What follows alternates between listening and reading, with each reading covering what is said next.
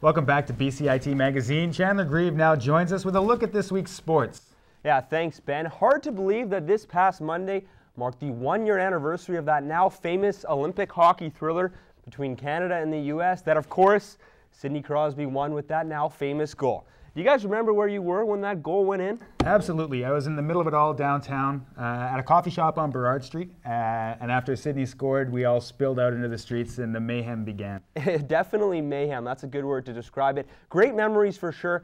I was at my favorite local watering hole on Broadway, and I'm still nursing an ankle injury from those post-goal celebrations. And with that in mind, I went to the place where the big game happened to see how people were reminiscing about Canada's golden goal. Some celebrated the one-year anniversary Monday with a game outside the rink where it all happened. They even convinced the hero himself to stop by. Came in off the left side. Others didn't even need sticks. Underneath, I think it was Ryan Miller's leg. So. And he went like this. And then he came up off the glass. And inside Rogers Arena, a special exhibit unveiled where fans can now remember the golden goal. Up with it again. He's on the ice with a Ginla. Ginla scoping forward. Sidney Crosby, the golden goal. And Canada has once in a lifetime Olympic gold. And the man who had one of the best seats in the house for the moment stopped by to share his memories of February 28th, 2010. Obviously, you know, a lot of people talk to me about it everywhere I go, especially in Canada, you know, about the game, you know, thanking, you know, myself and my teammates for winning the gold and bringing it back. Seems, can't believe a year's been gone already. It's crazy how fast it's been gone, but the memory's still fresh, so that's a good thing. The intersection of Granville and Robson was a tad less busy than a year ago when thousands spilled onto the streets. However, the memory of the moment hasn't faded with time. People were standing on chairs and the security guys were trying to, you know, get people to calm down, but it wasn't going to happen. I mean, and then it just spilled out of the building and just fun time to remember. Yeah, I thought we were done. What, Crosby came through? I was scared because it was 50-50. My heart was just stopped. Like, as soon as the Americans scored and it went to overtime, I was like, oh man, I don't know what's happening here. I couldn't sit down at all. But as soon as Crosby did it, it's just like, wow. Many people can't remember what they had for breakfast yesterday, but when it comes to Canada's game and goal, it seems like everyone's memory is just fine. Chandler Grieve in Vancouver for BCIT Magazine. Wouldn't it be Sidney Crosby?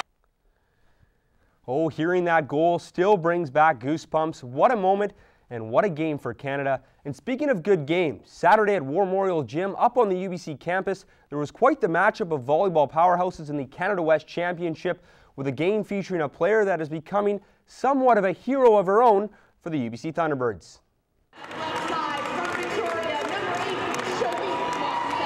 She has emerged as the face of her team, a team that knows a thing or two about winning, including 3 straight national championships. Power, emotion, and precision serving. Standing at 6 feet tall and oozing with athleticism, Shanice Marcel is the total volleyball package, and the sport has taken notice. During this past regular season, number 8 in blue and white has led UBC to a #1 national ranking, gaining a following and recognition as the top player in the Canada West. It's pretty amazing. I mean, I didn't expect to win the MVP award, so that's quite an honor. I hoped for it, but never actually thought it would happen in my 3rd year. I've been playing since grade 5, played a lot of beach, which helps with the indoor game. Just have to work on every skill. Skills that were on display Saturday night in the Canada West Championship match as our Thunderbirds were in the midst of a 5-set thriller with their crosstown rivals from Trinity Western, with fans making deafening noise. Let's go Demons! Let's go Demons! And our head coach counting on her. Darts here. Darts here, and the feeling we're getting some points. 1-2. And the score tied at 15s in the final set. She delivered not just one perfectly placed serve under pressure, but 2.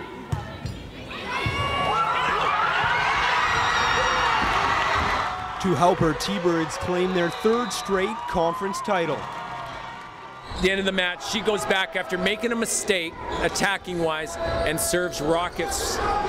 And the team feeds off of her good play and her steadiness. So this is great leadership development for Shanice. Having conquered all that Western Canada has to offer, Marcelle and her team will now try and write their final chapter when they travel to Laval for the National Championship starting on March 4th. Chandler Grieve in Vancouver for BCIT Magazine. Yeah, good story there about a tremendous athlete, and obviously best of luck to the UBC Thunderbirds at Nationals. Now, Nationals seem pretty intense, but thankfully it'll be over by Easter and they can reward themselves with chocolates.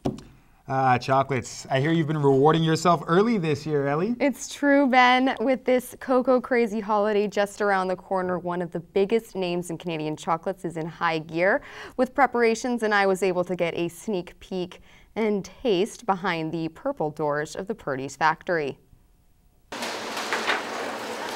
Easter is over a month and a half away, but Vancouver-based Purdy's Chocolates is already deep in preparation for this chocolatey holiday. And although it's a busy time of year, those who work at Purdy's say it's also a rewarding time of year. It's incredibly busy, but you see the smiles on our customers' face when they're buying Easter chocolates is nothing better than that. It's fantastic to see. And the joy of chocolates at Purdy's is something you can see all year round, not just at Easter. The smell, the feeling, the smiles of people as they eat it. You know, even our factory staff, nobody ever gets tired of it. They always sample on the line. There's something magical about chocolate. I mean, we can talk about the technical and the artistic. It's a magic food. It's the most craved food in the world. And when you eat chocolate, it makes you feel great. And that great feeling all starts inside this building where the chocolates are made. Purdy's invited us to get a behind-the-scenes look inside their factory. Let's go check it out. This mix will soon become the center of one of Purdy's top sellers, the English toffee. But before it gets to this eatable stage, it must first be poured,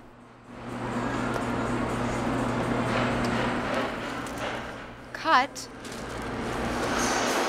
and cooled. Now, after it's done cooling, they coat it in milk chocolate and then dust it with freshly roasted almonds. This is by far one of my favorites. And being such a chocolate enthusiast myself, I couldn't pass up a lesson with Purdy's head chocolatier. Okay. So today we're going to make something completely new. It's going to be a pear and cinnamon truffle. I'm very excited to learn how to make this, and hopefully I don't mess up too much. And with that, we're off, filling up some milk chocolate molds with truffle-y goodness. But of course, my amateur hands weren't quick enough, and the pro had to take over and finish things off.